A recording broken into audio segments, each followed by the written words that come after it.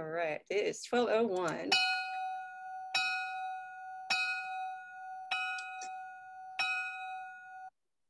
Good morning, everyone. Happy Monday and happy month of May. Can you believe this year is flying by so very quickly? And today actually is the Rotary Club of Harrisburg's 110th birthday. So we're so excited about that. But let's kick our meeting off today with an invocation from Carolyn Dumaresque. Oh, thank you. Thank you. Please pray with me. Thank you, Lord, for another beautiful day and the health to enjoy it. Please bless whatever food we are eating to us and to your service. Amen. Thank you, Carolyn.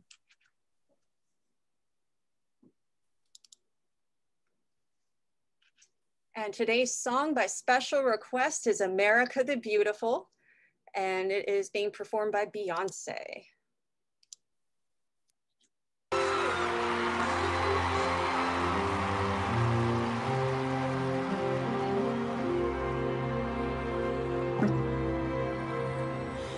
Oh, beautiful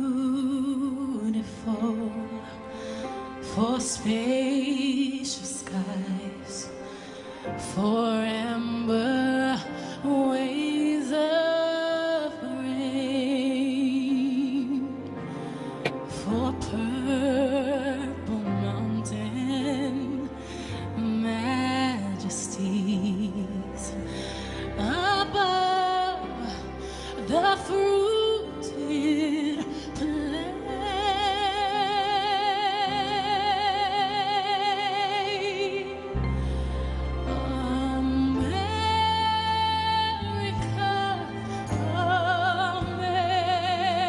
America, God shed his grace on thee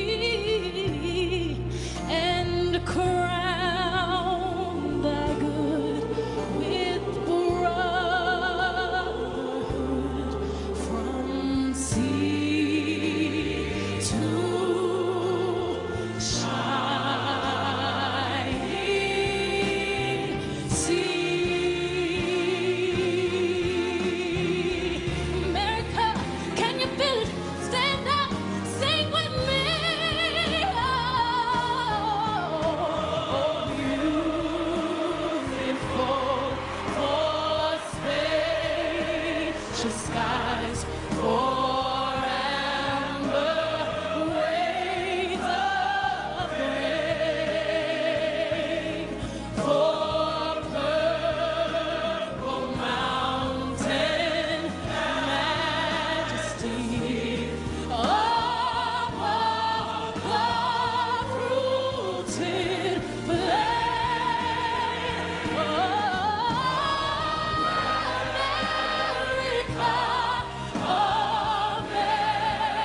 America, God shed his grace on thee and crown thy good with brotherhood from sea to shining sea.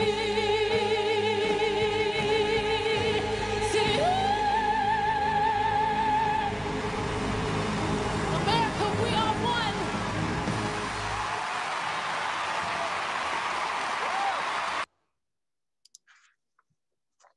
Thank you, Adeline. Great rendition of that tune. Would you join me in the pledge, please? I pledge allegiance to the flag of the United States of America and to the republic for which it stands, one nation, under God, indivisible, with liberty and justice for all. And join me in the four-way test of all the things we think, say, and do. First, is it the truth? Second, is it fair to all concerned? Third, will it build goodwill and better friendships? And fourth, will it be beneficial to all concerned? A few quick notes. First, thank you so much to Sam Levine for taking minutes of our meeting today. Make sure you remember the four-way test, Sam, as you're taking those minutes. Tonight is our club's 110th birthday party. 110 birthdays under the belt. Rotary Club of Harrisburg, we are going to have fun tonight. 6:00 p.m. at the Hilton. And for folks who RSVP'd, we're looking forward to seeing you there at 6. We had a great day of service at the Susquehanna Harbor Safe Haven on Saturday afternoon. Now, you may remember that the day of service was part of the district conference, the Rotary District Conference, and actually our very own Una Martone did a phenomenal presentation on how to have better Zoom meetings. I'm just nervous this morning because Una is on the call, and anyway, so I'm nervous this morning. All right. But we had a great day of service, and right there, smack dab in the middle of that group is our very own President-elect Matt Staub, looking larger than life. There is a short story to that, and if you think to ask Matt, you know, how it came to be that he needed to be photoshopped into that picture, just reach out, and I'm sure he'll be happy to share that story with you. So many things going on here in the Rotary Club of Harrisburg. Great opportunities to be involved. The Peace Garden spring planting is coming up on May 15th. Make sure you register to be a part of that event. The 17th of May, we have a service project again, where we'll be packing boxes of food for the Central Pennsylvania Food Bank. You know, we're going to exceed 2,000 boxes of food this year. So let's get out and keep making it happen. And be sure to volunteer as well at Arts Fest. To get signed up for any of these events, either click on the link that you find in your Rotary Roundup delivered to your email every Friday, or go out to the Rotary Club of Harrisburg website and click on the events calendar. So as I was being coached for this meeting and what to say and what not to say, I really wanted to say there's a foundation board meeting, a Harrisburg Rotary Foundation board meeting also listed on that event. Maybe not so much fun as the other events, but if you're a board member, make sure you show up for that meeting. All right. We are collecting donations for the Harrisburg or for the Rotary Foundation. You know, usually we ask for $100, but heck, you know, if you can give 25, if you can give 10, give something to the Rotary Foundation. Your dollars help to do a lot of good in the world. Now, if you get your donation in by May 31st, then your name will go in a drawing and you could be featured on a billboard that looks just like this one. The drawing will take place at our Service on a Monday event on June 7th. Remember, May 17th is our club's annual meeting. So if you'd like to vote to approve the slate of officers that you see in front of you here, make sure that you are present in our annual club meeting on Monday, May 17th. Getting involved. You know, joining a committee and just kind of working with some other people, some other Rotarians to really make a difference in the world is a great way to A, make a difference, and B, get connected to folks on a different level. So on the Rotary Club of Harrisburg website, on the Get Involved button, you have a drop down there, click where it says join a committee. And all the committees in our club will come up. So if you have questions about a particular committee and what they do, just reach out to the committee chair and schedule some time or a phone call or a meeting to hear all about what that committee does in our club and our community. a great big thank you to our corporate members, Capital Blue Cross, UPMC, Highmark, Hospice of Central Pennsylvania, and the Harrisburg Regional Chamber and CREDIC. Your support helps us to carry out the many humanitarian projects that we work on throughout the course of each Rotary year. So we thank you for your ongoing support. And today we continue our Meet the Board Member series. Well, you know, she's not quite a board member, but she is so integral to this club. Ladies and gentlemen, we are now presenting her birthday today, actually. She's a Rotary rock star. The Rotary Club of America Club Administrator, Adeline. Would you make her welcome in our meeting here this morning? Oh, thank you so much, James. I'm so excited to take a few minutes and share a little bit about myself today. So most of you know of me as Adeline, the Rotary woman. I do pretty much eat, sleep, and breathe Rotary. I'm currently involved in 3 different Rotary clubs. Of course, I've been a member of the Harrisburg Keystone Rotary Club since 2012. My husband and I consult for the Rotary Club of Baltimore. And of course, I've been a member of the leadership team here for almost 3 years now.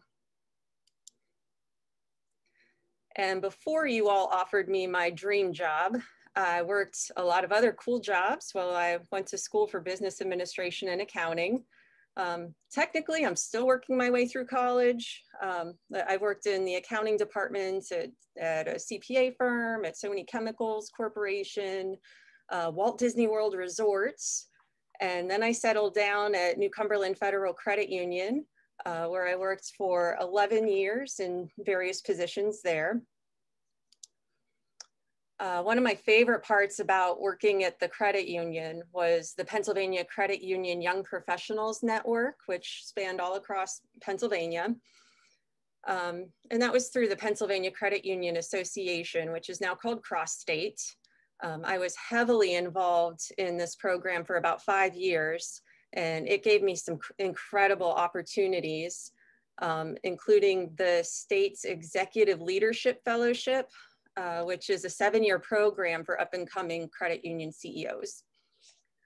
I continue to serve the Credit Union Association by providing financial counseling for folks coming out of the Departments of Corrections system. As I mentioned earlier, I joined the Harrisburg Keystone Rotary Club in 2012.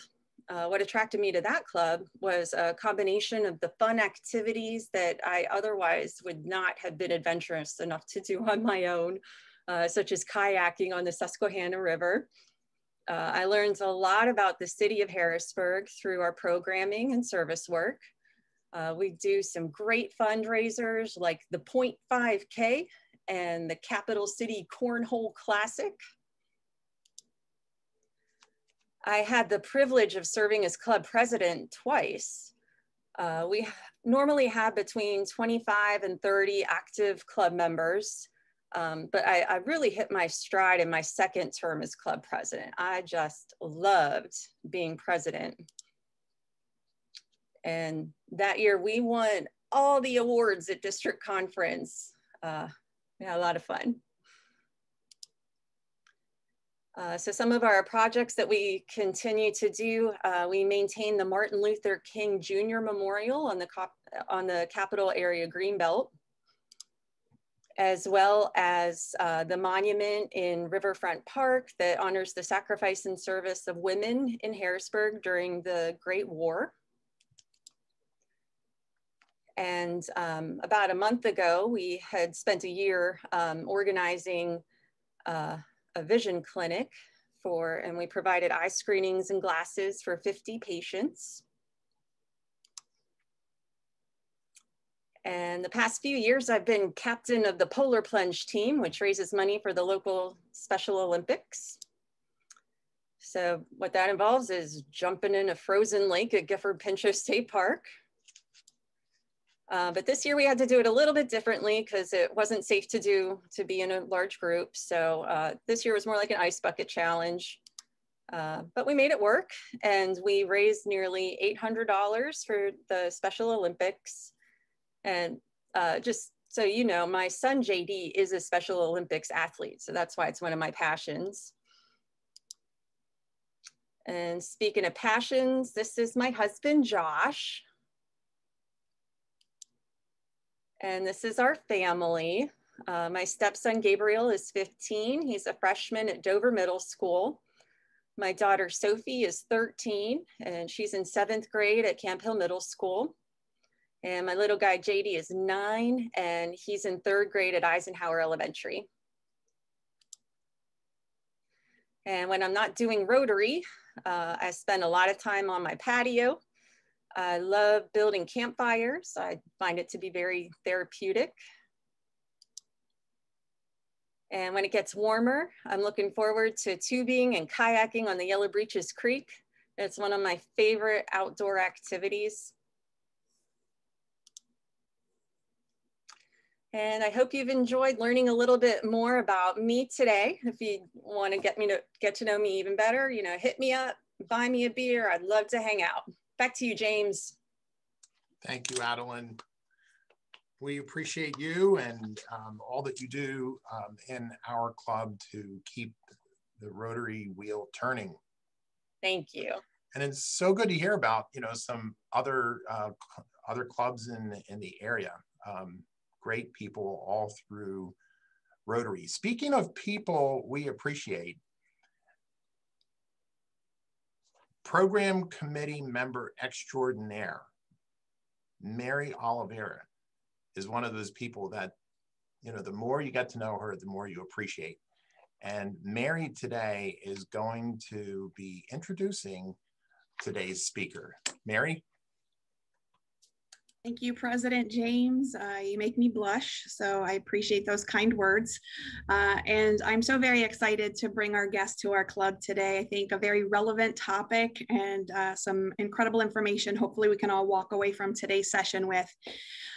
For those of you who may or may not know George Fernandez, once you meet him, you definitely want to. At the tender age of 8 years old, George moved here to the Harrisburg area from the Dominican Republic, which is where he's joining us today from as well. He came with his siblings and his mother, who was a single mom and did not speak English at the time. So George had to quickly learn how to navigate life here in America to help his family overcome all the barriers that made their life a little bit of a challenge as they absorbed themselves into this new culture and home. After college, George embarked on a career in the hospitality industry, only to move pretty quickly into the healthcare industry. In the role, he served to help his organization's 5.4 million members understand and navigate health insurance coverage. And it was during this career path that he recognized a very critical thing, that the growing Latino community was drastically underserved in many areas, including healthcare, education, and employment services. And so with this realization and the support of his family and friends, George stepped out on his own, stepped away from the corporate world, and decided to turn a lifelong dream of helping others into reality. So in 2014, he founded the Latino Connection. It is a strategic communications firm that helps organizations serve the Spanish-speaking community, both in Pennsylvania as well as on a national platform. The company possesses a dual mission to effectively connect clients with their Latino stakeholders and to deliver high-quality translation and interpretation services. With George at the helm, the Latino Connection has served millions of Latinos and hundreds of organizations maximize their reach and protect one another. Clients range from private sector businesses to nonprofit entities and government agencies. And George will share the most recent example of that, I'm sure, in his remarks in just a few moments. Since its inception, the Latino Connection has been certified by the Eastern Minority Suppliers Diversity Council and is recognized as a Hispanic business enterprise by the United States Hispanic Chamber of Commerce as well. George is a servant leader at heart.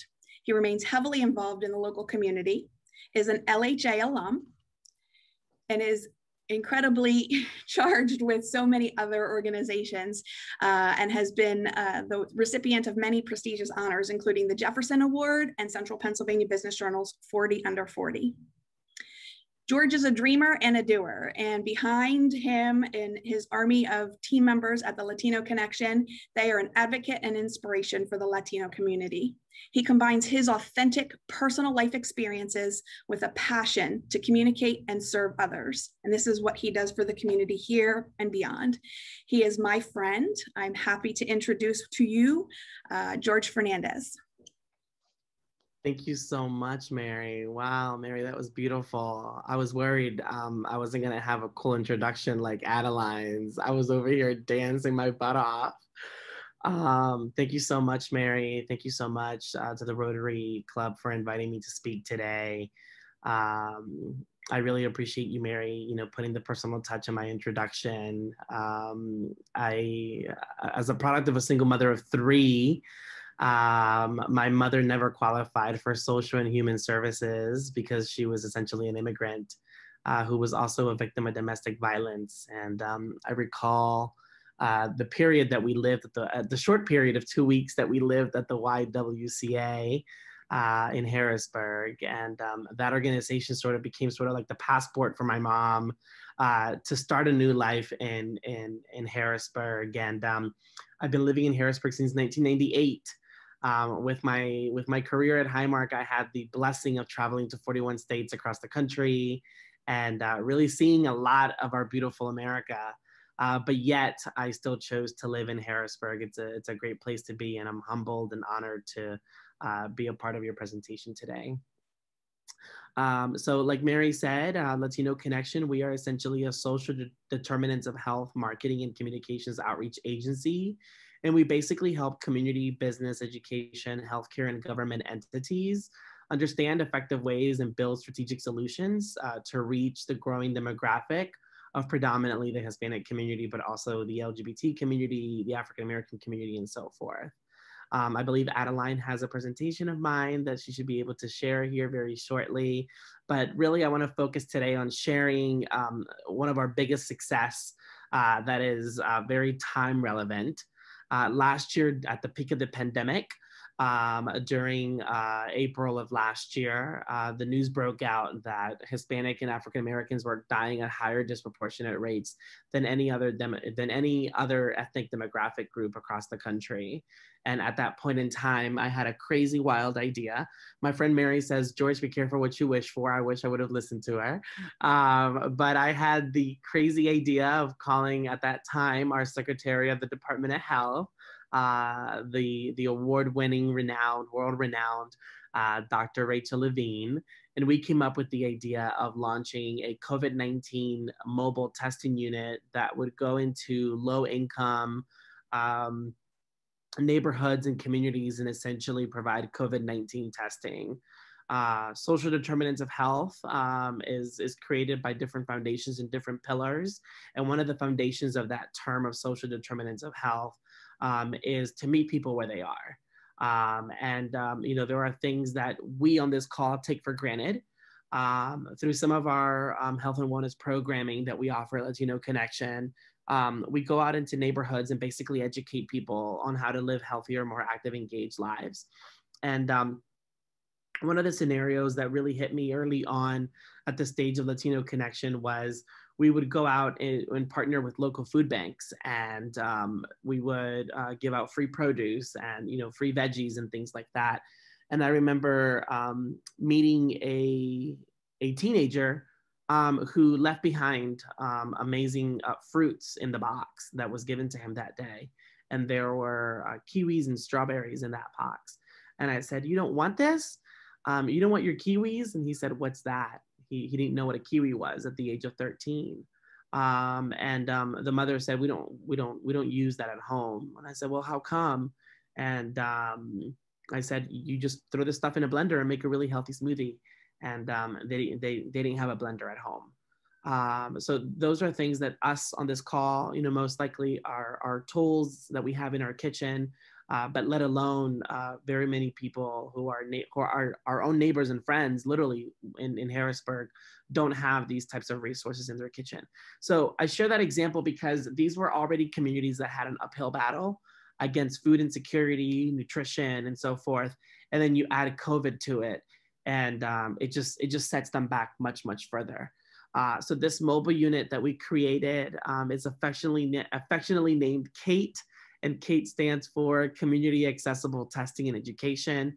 And Dr. Levine and Governor Wolf believed in our vision, believed in my vision, along with my team, of launching this health and wellness mobile unit that is affectionately named KATE.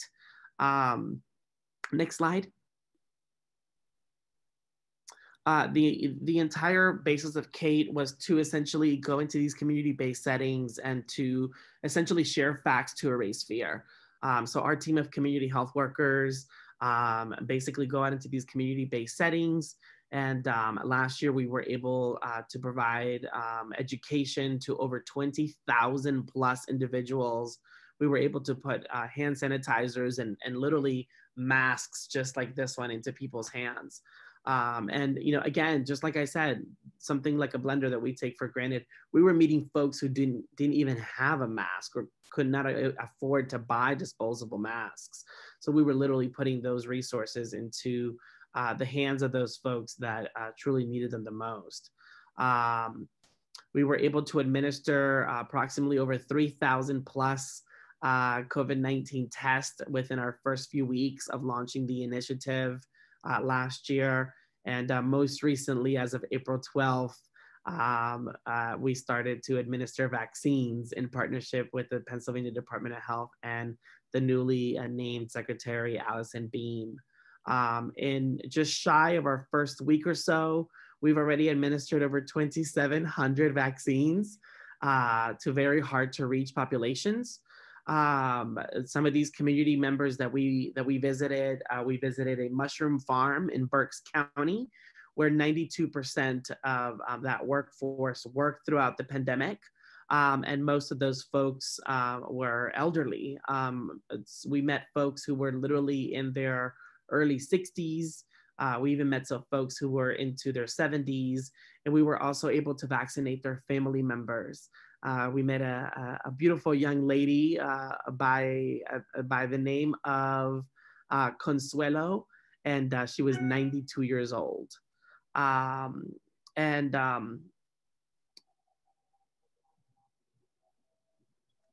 This type of work is extremely fulfilling for me.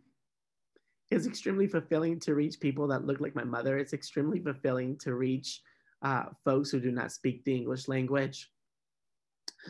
Folks who can't go to the hospital because they don't have an ID to register. And these are folks who also do not have access to an internet, let alone they can't read or write. But yet they worked throughout the pandemic to be able to provide the fruits and vegetables that all of us buy at our friendly, giant food stores per se. So this is a very fulfilling type of work and a very fulfilling type of initiative to be a part of. Next slide.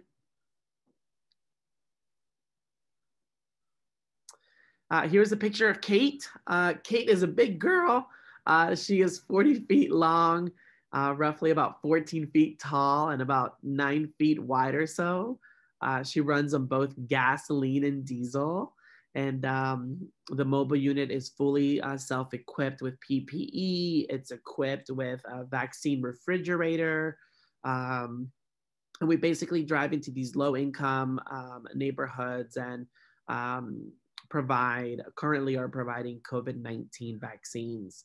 The week that we started, we were supposed to be administering Johnson & Johnson.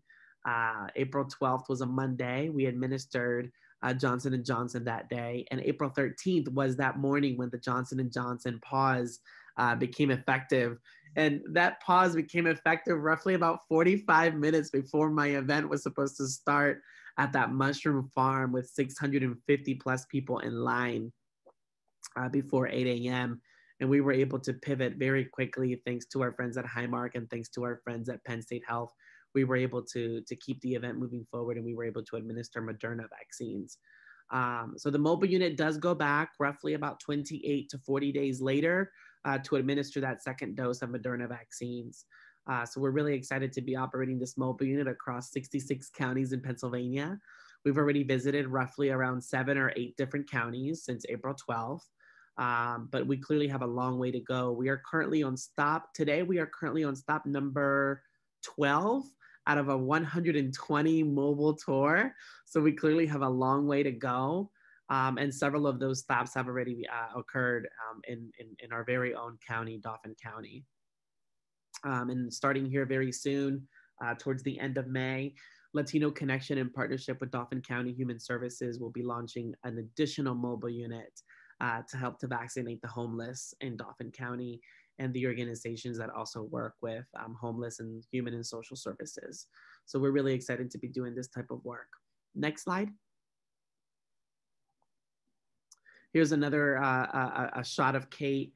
I think we included some pictures where you see some people, but we didn't want to include too many pictures just to help keep the privacy of the folks that were, you know, attending these events essentially to get vaccinated. Next slide. Here's a picture of our very own Secretary Allison Beam on the day of the launch. Secretary Allison Beam and the Pennsylvania Department of Health have provided Latino Connection with a grant in the amount of $1.8 million to be able to do this type of work. And we're really excited that Latino Connection is the first minority type of organization to receive this type of funding to be able to do this type of work. The Pennsylvania Department of Health currently funds 1 mobile unit across the state, and this is it. It's essentially Kate. Next slide. Currently, we offer registrations. We offer pre-registrations available online. Most of these mobile vaccination events are currently reaching roughly around 300 people per day. Some events are a little bit bigger than others, but we encourage, you know, all of our community organizations and organizations like yours to help us promote Kate. She's a very, it's a very easy website to navigate and to pre-register. All we ask for is a first name, last name, and a phone number. No email is even required to be able to pre-register. And when you come to one of our events, we're following all CDC guidelines. We're doing thermometer checks. We're doing hand sanitizer cleanups. Most of our bilingual community health workers are there to help interpret and provide translation services on behalf of the Penn State health nurses that we're working with. And we're currently in the process of solidifying additional partnerships, such as local community colleges and so forth, that you know, hopefully we'll be able to come aboard to help us complete this type of work. We clearly have a long way to go. We're currently, I believe, at stop number 12 out of the 120. So we clearly will be on the road for the next few months. Next slide. So here I can talk a little bit more about the vaccination process for Kate. We are divided into 3 zones. Next slide. Zone 1 is our registration area. Zone 1 is when people arrive, they are guided to Zone 1 for their registration. They will be requested to fill out the vaccine registration form and pre-vaccination checklist, which is a CDC requirement. That pre-vaccination checklist asks questions like, are you allergic to any type of medicine? Have you had COVID in the past 19 days? Have you had any type of vaccinations in the past 14 days and things like that? That is what we use to essentially determine if that person is qualified to receive the COVID-19 vaccination that day. So that pre-vaccination checklist is extremely important to this process. That is what we use to make sure that they are in good condition to receive the dose. Each person receives a vaccination card along with educational information about the vaccine and a reminder card for their second shot if we are administering the Moderna and the Pfizer vaccine. Next slide. Here's a picture of our approved Department of Health registration form. It's meant to be very simple. It's meant to be 1 page. That way, it's not scary and it's not some form of overburden for the low-income communities that we're going into. But then again, even if you don't have an ID, we do not require one to be able to get the actual vaccination. And here towards the back, you see that picture of that pre-vaccination checklist as well. Next slide. And here we have some photos of those folks that allowed us that gave us permission to use some of their pictures being vaccinated. In this picture, you have registered nurses who are essentially performing the COVID-19 vaccine after all of their forms have been checked. I have to share with you the individual that we vaccinated. The oldest individual that we've vaccinated so far is a gentleman who was homebound. His social worker saw the news on the TV and wanted to reach out and see if we could help. And although we are not a homebound, by any such way, shape, or form, this agreement with the Department of Health does not allow us to go into homebound homes, but we were able to get an exception because we had extra vaccines that day. And this gentleman that you see here in this picture is 101 years old. It's amazing that we were able to go into his home with 2 nurses and one of our team members who literally drove to his home with all the necessary paperwork and the vaccine. And he is 101 years old. And we were able to get him his first shot of Moderna vaccine. It's a very fulfilling, rewarding type of work. And we're really excited to, be on this initiative in partnership with the Pennsylvania Department of Health. And the Pennsylvania Department of Health was not able to provide all the funding that we needed to effectively do this. So we were able to partner with our friends at Highmark. And Highmark was able to provide additional dollars that the federal grant essentially would not cover. Next slide. Here's our zone 3. That bottom right picture that you're seeing there, we were at a mushroom farm. Everyone there actually gave us permission to use their photo. Believe it or not, they believe that being vaccinated is the only way that we can return to normal. So here in our zone 3, which is our waiting area, patients wait roughly about 15 minutes after being vaccinated, 15 to 20 minutes after being vaccinated to ensure that no allergic reactions or secondary effects are shown, but can receive assistance if they do. At most of our events, we typically partner with a local EMS or a local ambulance unit. Most of the time, the Lifeline is out there on behalf of Penn State. Otherwise, we're partnering with that local EMS organization of wherever we're traveling to across the state. Next slide. Does that video play for you? Let's see if it plays for you. I wanted to give you guys a real live view of what is it that we do and how we do it when we're out of the world.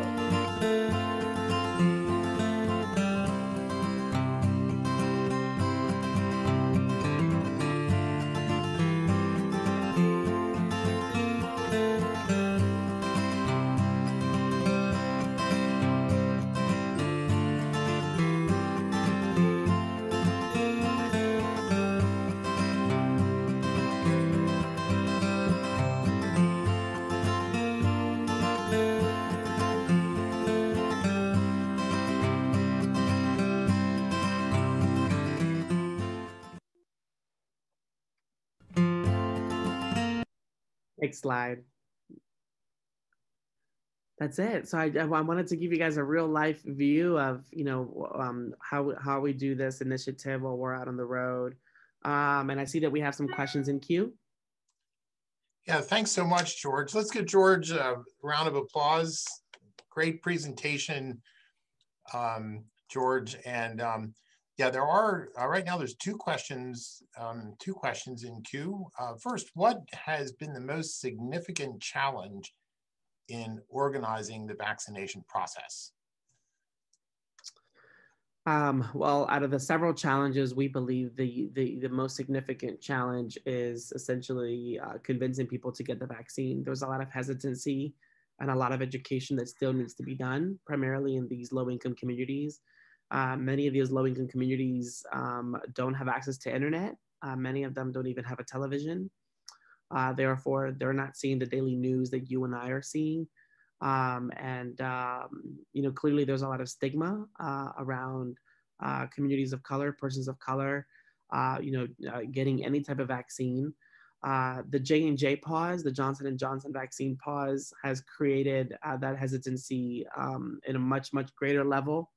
We're seeing as high, after the J&J pause, we're seeing as high as a 30 and 40% no-show rate for people who were already pre-registered to get the vaccine.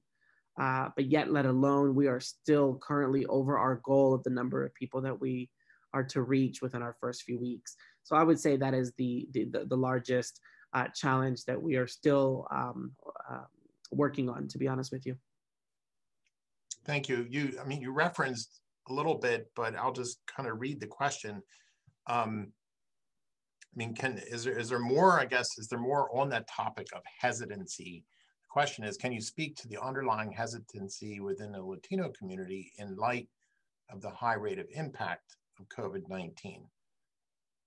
Yeah, and I'll give you a quick example of a mother who came out to an event last week, and we were administering Moderna vaccines, and she wanted her children to be vaccinated along with her.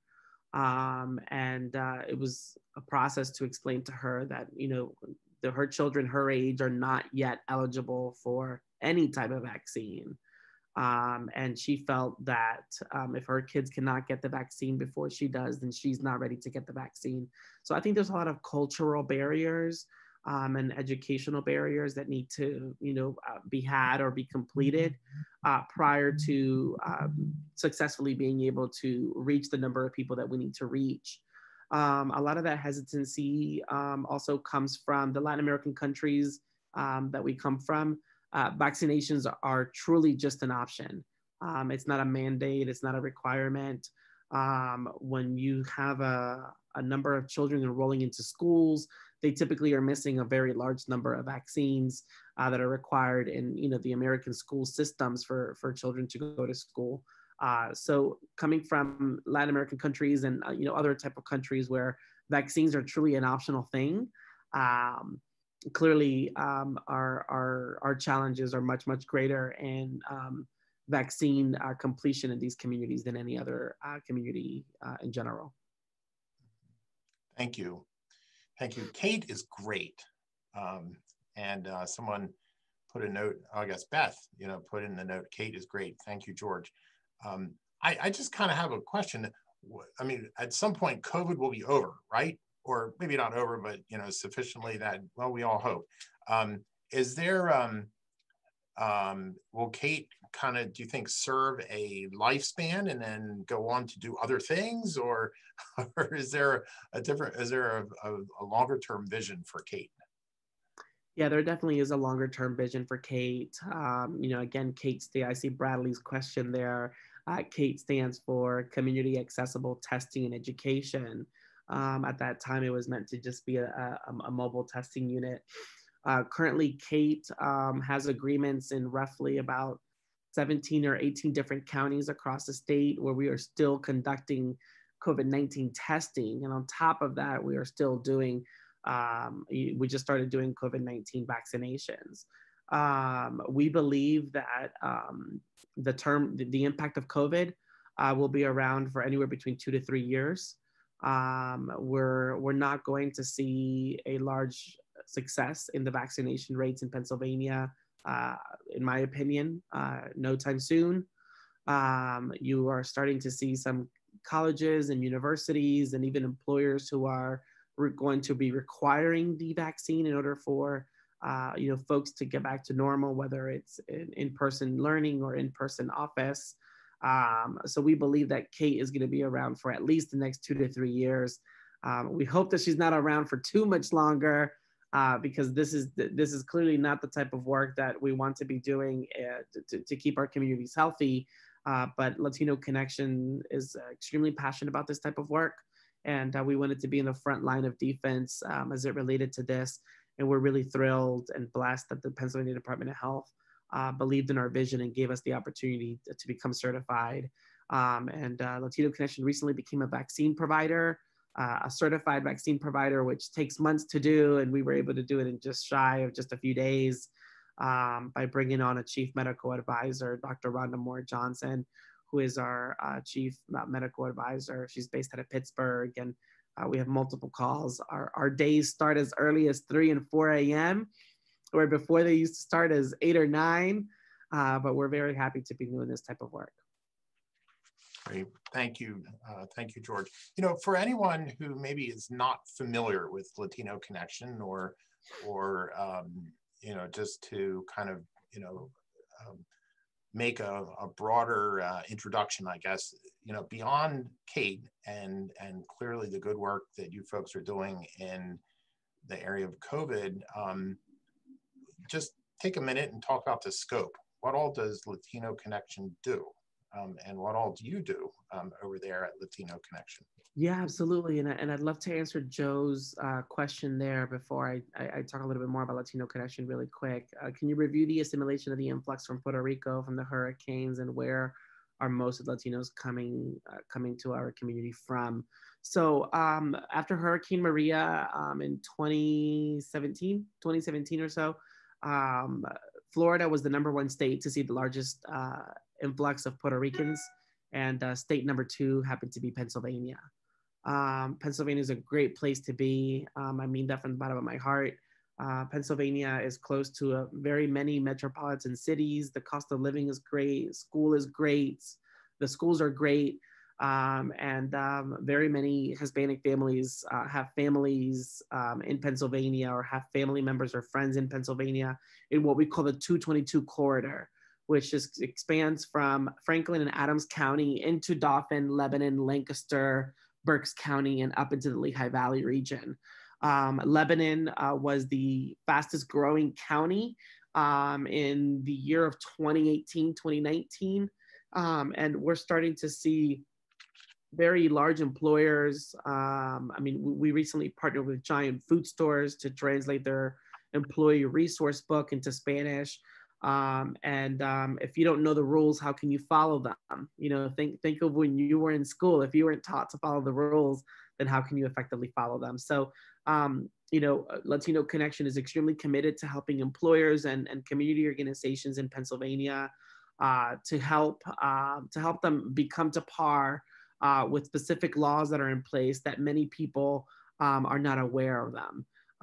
If you are an entity that receives any type of federal funding, it is the law that you have language line access programs available to communicate with folks in their native tongue, such as Spanish. Latino Connection is essentially a social determinants of health agency. We provide high quality translation interpretation services. We currently are a team of roughly about 19 employees full-time and roughly about 35 part-timers and contractors with different types of specialty. We are the current agency that translates for Major League Baseball and Minor League Baseball as well. So we have some national contracts, and we have partnerships with organizations nationally like CVS Health. CVS Health is one of our top clients at Latino Connection, as well as Aetna. We work very closely with Highmark and Capital Blue Cross, just to kind of name a few. So we essentially help organizations understand and build strategic solutions to help them reach that growing demographic in minority communities of Pennsylvania, predominantly Latino. Well, thanks so much, George, and thanks for the great presentation, and for fielding some questions here. We appreciate you sharing your time and perspective with the Rotary Club of Harrisburg. Thank you so much. And, you know, Kate is one of our mobile units. We have a total of 5. So from 2018 to now, we went from 1 mobile unit to a total of 5. So we're really thrilled to, you know, have partnerships with many of the organizations that are here today. And I'm just very humbled and appreciative of the invitation, Mary and Adeline. And thank you again, Rotary Club of Harrisburg, for having me. I appreciate it. All right, great. Well, Rotary Club of Harrisburg, it's been another hour here on a Monday, hearing about some of the things that are front and center in our community. And we appreciate each one of you for being a part of our club. And I'm excited to think, 110 more years of Rotary and what all will be done during that 110 years. Next week, Monday, May 10th. It is on the calendar as Monday, May 10th, next week. Meredith Mills, the Chief Operations Officer at Country Meadows, will be our speaker. She'll be talking about senior living during a pandemic. Don't miss that presentation. And again, if you didn't sign up for the birthday party tonight, you can still drop by. We'd enjoy seeing you there. We're meeting over at the Hilton at 6 o'clock at the Hill Society. So have a great Rotary week, and we'll see you again next week.